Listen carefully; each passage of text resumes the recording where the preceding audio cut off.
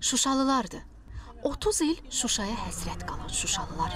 İllər sonra yarım qalan xatirələrinə, gəncliklərinə, uşaqlıqlarına səfər edirlər.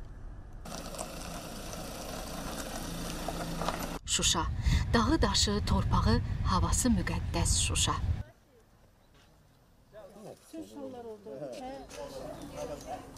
Sakinlər doğma Şuşaya, Şuşa sakinlərinə qovuşur.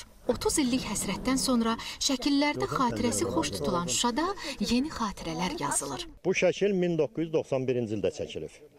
Məndən arxada olan pilləkən şəkildə öz əksini tapıb. Mənim övladlarımdır.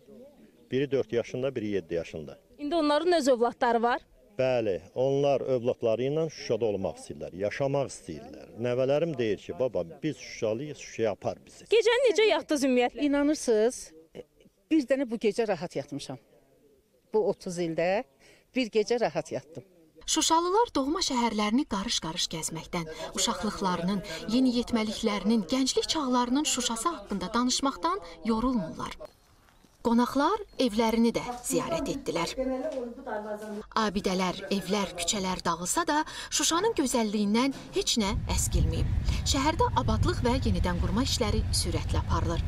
Ən qısa zamanda Şuşanın əzəli sakinləri yurdlarına bir dəfəlik qayıdacaqlar.